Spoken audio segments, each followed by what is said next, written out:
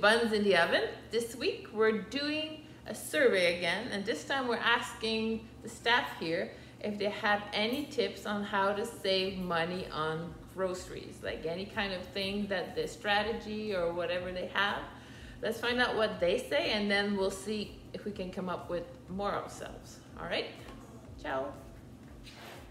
Food bank. That's probably a very good way of saving money.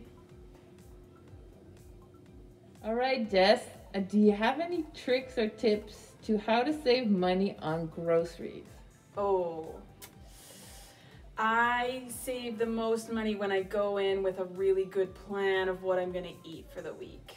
So I pick a recipe and I make a list and I go in armed with that list. So a lot of information before you Yeah. Okay, thanks. So, do you have any trick on how to save money on groceries? It's actually something I've always found really challenging. There was a while though when finances were really tight for me that I would do couponing and price matching, but that can be really time consuming. So now I just try and see what's on sale and buy those things when I can. Okay, thanks. Right, so what are your tricks to save money on groceries? Actually, I look at the sale flyers and determine, like I might go to one or two stores depending on if it's good savings, and I plan my meals according to what's on sale. So let's say ground beef is on sale. Well, I might decide that we're gonna have shepherd's pie or meatloaf. Or if it's chicken, then we will have a meal with chicken. How I save money on my groceries is that I meal plan around what's on sale. So if chicken is on sale, we're eating chicken that week. And that's the best way that I've been able to do so, to make sure I both have all the meals I need and that I'm not paying $200. A trick that I have to help save money on groceries is to buy things that I use a lot in bulk. So I like to buy oats. I eat a lot of oatmeal in the morning, so instead of buying prepackaged, ready-to-go oatmeal, I buy oats in bulk. Good. Yeah. Okay, so I have 3 kids, so saving money on groceries is important, but it's also very difficult. But something I find that works for us is 3 days a week we eat meat-free, and our meals will be made with beans or lentils, which tends to be a lot cheaper than meat. Yeah, wow, that's good. That's a good tip. Yeah. And So for saving money, coupons, going through the newspaper to get the best sales, and so you go to the different stores. We live in Elmer, but the stores are close by, so I can either go to the Loblaws or the IGA, and that way we get the best pricing. And if you prepare ahead of time, you can save quite a few dollars. We save at least $20 just using the sales and coupons. So that's a lot of money a week. good, thank you. So we've had different ideas from different staff. One of them said she planned and menu planning and recipe planning, and then she goes shopping with this kind of organized. And a lot of people say they look at the sales, then they menu plan, and then they go shopping, or something. So there's either one was helpful for them. Like one, you would just stick to what you wanted, you're not gonna buy extras, and the other, whatever was on sale, what was part of your menu for that week. So I think those both strategies can. With that one specifically, I've gone grocery shopping specifically, and something that's not necessarily advertised as a sale. So you go to you go to the meat section, and it just happens that some meat is expiring very shortly. So then I'm like, okay, well that's tonight's meal, because for whatever reason that is dirt cheap today.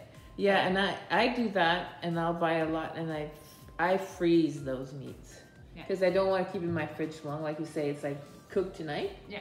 I'll freeze, but I keep my freezer organized, and I know how much I have and for how many meals, and then when it's almost done, then start up again. Because if your freezer is not organized, then it's gonna be wasted. 6 months on the road, it's too late at that time. Yeah. So other plan was we talk about coupons and price matching. Do you Do you do I something? do. I have the Flip app on my phone, so FLIPP, and it's a blue app that you can download and it's free. So that one you can use. I use it to price match. Okay. I'm not sure if there's coupons on it. There might Right. So it's a similar idea though. be. And also with that, a point card is could be really useful. I know, depending on how much you have to load up the point, and then you have to use the card. And if you spend a lot of money, you save a lot of it. If you, that could be also one thing. You gain points, or you get some. What's that? Like you can buy other stuff too. Yeah, sometimes you can get sales. Sometimes Some with the card. Sometimes you actually get membership sales. Right. Right. So just having the card, you get a cheaper price than the other people. Right. That's right. And then other thing, well, a big thing nobody mentioned, but you guys know, is food bank and bulk. We talked about bulk. Sharing extras with friends and family. That could also go for a food bank, because sometimes at food bank people get a big thing and they're like you're intimidated by getting it because it's too much. I was gonna say those three things go together. Yeah. Hand and brain. But if you end up like, okay, I'm gonna grab that big thing of oats, we'll share it, and you get that big thing of, crackers, and we'll share it, Mm-hmm. Sometimes club packs of meat also, I used to do that with a friend. So like you buy the giant club pack and you're freezing it, obviously, and you get the giant club pack of ground beef, and it's cheaper that way. And Yeah. you can share with your friends. And that's one thing I do with my meat when I get it. I split it in meal portions, like how much I eat or we consume in one meal. So that's already done. Yeah, that's not a price saving tip, but that's an amazing tip, is being proactive to portion out your stuff before you freeze it, because once you de-thaw that giant thing of meat, if you're not using that in one meal, you're wasting half of it. Yeah. Yeah, good idea, good tip. What else? Okay, well, we'll talk about gardening. Sometimes people use gardening as saving money, but if you're just starting, you're probably going to be investing more than what you're going to get. But the trick is to find a gardener who has extras and excess and get some for them, like zucchinis, tomatoes. There's always like an aunt and a neighbor. Yeah, we could give you that. Produce in season is a big thing. Stop buying strawberries in the middle of the winter. First of all, they're not good. But if you want some, just buy them frozen. And you don't have to buy Dole strawberries.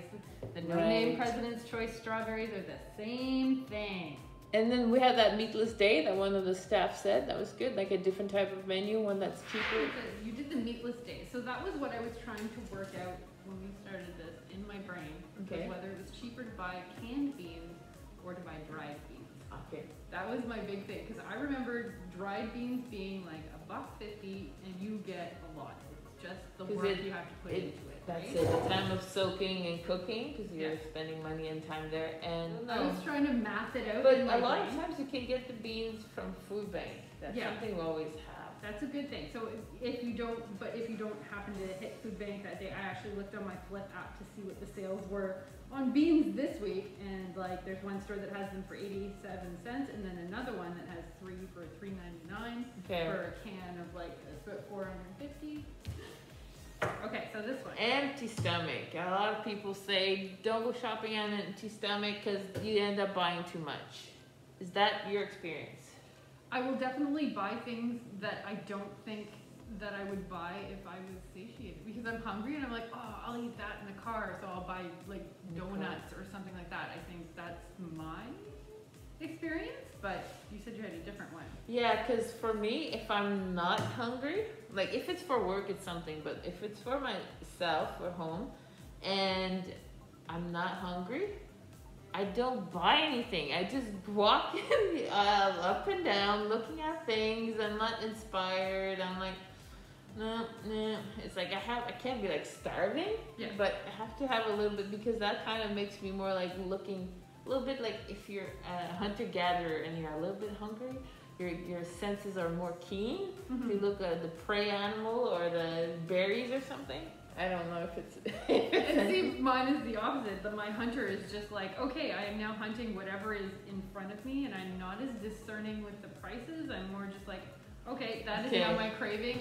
That's I am true. Like, getting I'm that. not saying that I would look for saving money. Like, I'm not gonna look so much at the price. I would adhere to the list, right? Yeah. That's the thing, is I might go off of my pre-planned list because I'm hungry and I'm like, oh, well, I want that now. I rarely make a list, to be honest. And that's it. And see, I do on my Flip app, there's like, you do like you coupon flip and you make your list on the app, and I have to, or else I'll forget something. I'll be honest. Yeah. I will forget something if I The don't one make thing a I list. forget is the cat food. I forget the cat litter. Oh. So, not food, but like worse, smellier. But summertime, the cat uses outside. We're kind of lucky that way. Save money on. That's how to save money on Yeah. groceries. Outdoor pets. That's one of our post-it notes, anything like that. I'm trying to think of sites and stuff. So like mine is Flip. There's also save.ca for coupons.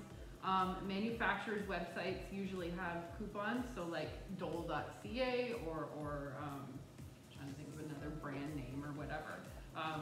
But we had said like you're probably still going to save more money just by buying a no name, and there's really not that much difference, right, in the ingredients whatsoever. And another thing you mentioned, like most of our clients don't have cars, so they can't go shopping from one store to the other. I think maybe you'd like shopping with a person who does have a car, maybe a relative or a friend. And if you're like going together, again, there you can buy more bulk and sharing. So maybe other opportunities when you're buying two families together to save money. So we probably haven't solved the issue of grocery spending and how, but I hope there's a few tricks that you guys can use. Share if there's more, something like really obvious that we forgot. Please point it out to us. Yeah, any ideas, put them in the comments below or post them on our Facebook. So then you can help the community as well, because if you say your ideas out loud, everybody's learning from the comments, right? Yeah. So we don't know We everything. should make that when this video comes out, and you know, like, then people can make comment. We should start that list, like, from there we should say. We should have a post-it note wall of how to save money on groceries. Yeah. I like that. Okay. I'd be good with that. All right. Yeah. Have a good week.